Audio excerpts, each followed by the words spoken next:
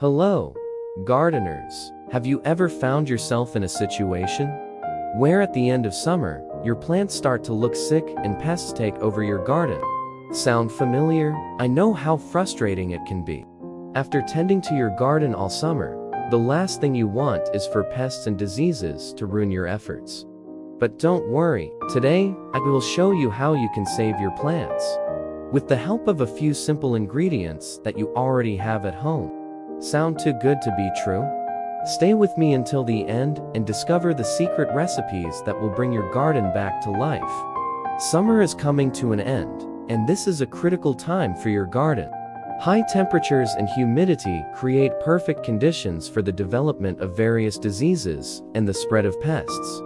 But instead of reaching for chemicals that can be harmful to the environment and your garden, why not try something more natural? These homemade preparations are not only safe, but also very effective. First on the list is a mixture of baking soda and olive oil. The baking soda acts as a natural fungicide, while the olive oil helps the mixture stick better to the plant leaves. All you need is 1 tablespoon of baking soda, 1 tablespoon of olive oil, and 1 liter of water. Simply spray this mixture on your plants and watch the mold and mildew disappear. Next, we have garlic and onions, natural pest fighters. These plants contain sulfur compounds that are deadly to many pests. Make a simple spray by crushing a few cloves of garlic and an onion, then pouring a liter of water over them. Let it stand for a few hours, strain and spray on the plants.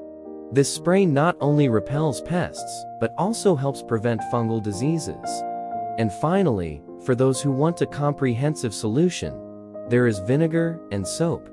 Vinegar is great for controlling weeds, while soap acts as an insecticide. Mix 1 cup of vinegar, 1 tablespoon of liquid soap, and 1 liter of water. Use this mixture to spray on areas affected by weeds and pests.